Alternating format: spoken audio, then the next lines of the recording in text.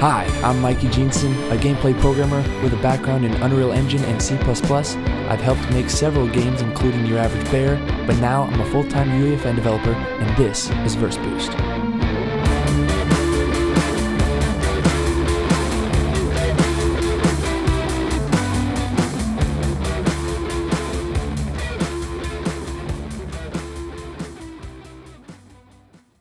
Welcome to the project, everybody. Today we are going to be going over how to make a custom event in your game that you can subscribe to, you can await, and you can also cancel your subscription. So let's jump into the code. First things first, we have this simple system here for a quest. Basically all it does is just check if when you enter this volume that we have here, if you have an apple or not. And if you do have an apple, then it will signal that the quest is completed. This quest completed event is actually using the event class that is made by Epic, but you'll see that this only allows you to await, and you can signal it as well, but you cannot subscribe to it. What we want to make is a listenable. You might have seen this in a lot of events on a lot of devices, that there's a type listenable. Basically, this means that you can await it and you can subscribe. If we take a look at subscribe, basically, you pass the callback function, what you want it to call when that event happens, and then it will pass you the cancelable, and this is the interface that allows you to cancel your subscription to that function, or to that event, I should say. So you'll notice here that we signal the event here, and we are actually awaiting it in our Quest Manager device. And here we are going to wait on every agent to complete the quest, and then when they do, we are going to pretend to unlock a new quest. So let's see that in action. So here, if I run in here and don't have the apple, you see it doesn't work. But if I grab the apple, completed it, and right away it pretends to unlock a new quest. Well, you could see here where this would get kind of annoying and maybe could get jumbled up. You know, having to spawn a thing for every quest and for every agent. That would be, you know, kind of annoying. And if we want to remove that, that's where we create this custom event class. So this would be with the custom listenable, and we'll just subscribe to the event, and then once this event gets fired, we'll come down here and we'll call this function and we'll unlock the quest. So let's take a look at our custom event class named custom listenable. So you see we have awaitable and subscribable in our comments, but we don't have it up here, maybe letting the compiler know we're inheriting from those classes. Well, that's because if you do end up inheriting from subscribable, especially, it will not allow you to write a subscribe function that works this way. For whatever reason, the compiler will say it's not implemented yet.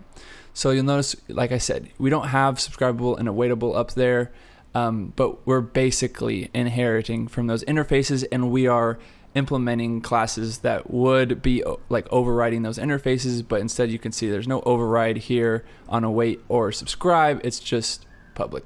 So for awaitable, all we need to do is have an await function, and to make it work, we need to use the event class that Epic has, and we're going to have the type agent for this case. And basically, whenever somebody calls await on our listenable, it will call event.await. So it's just a little masking.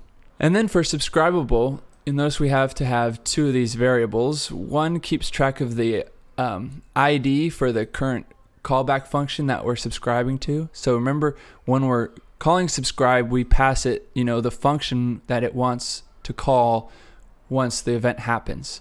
So that's what we're storing here in subbed functions.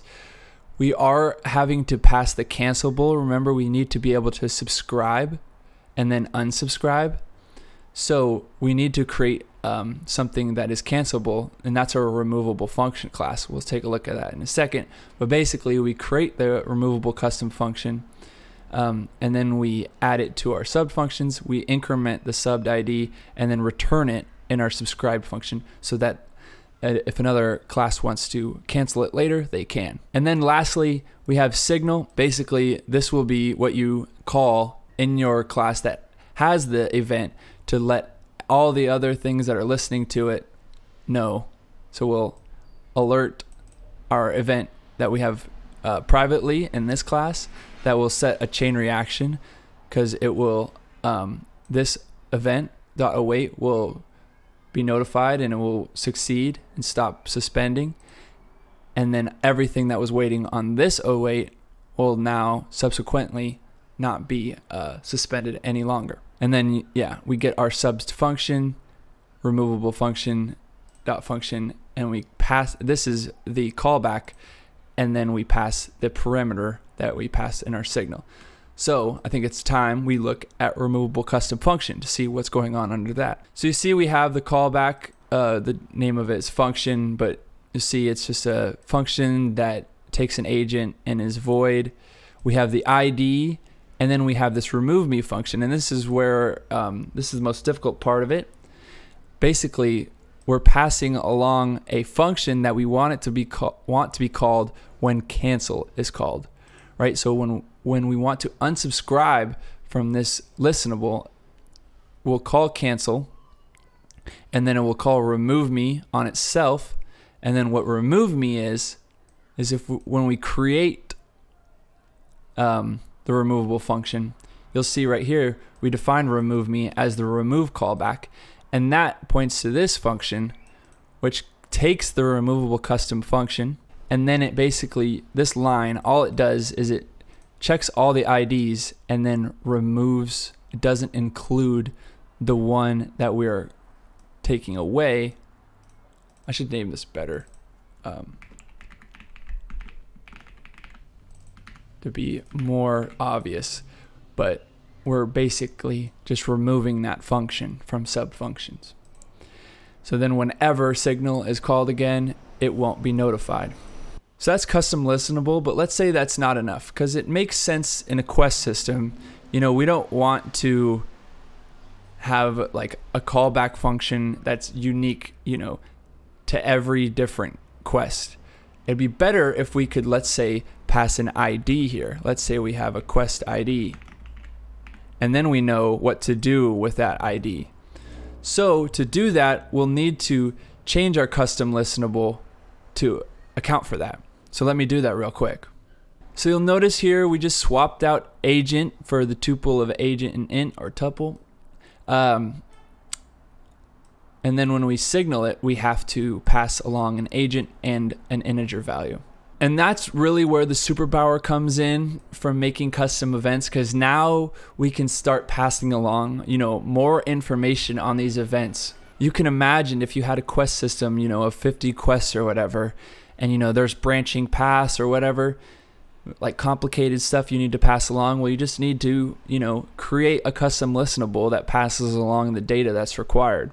So here's just another example of something you could do. In this case, this is from another project I have where I have a vehicle purchase listenable, you know, and it passes along this agent vehicle container class that just has the agent and the vehicle type, and the vehicle type is an enum to things. So you can do so much with this. This basically unlocks a lot of creativity that you can have. And if you want to pass along, you know, if you want to make a wrapper class for buttons that, you know, when each button is pressed, it automatically calls a function that, you know, has the ID of what button was pressed and stuff like that. That is the stuff you can do with this custom event system. So you can really do a lot of cool things with it, and it could clean up your code immensely. So that's going to be it for this episode of Verse Boost. If you guys liked it, you know what to do. The code will be on my website in the link in the description. All right. Thank you guys for watching. Peace.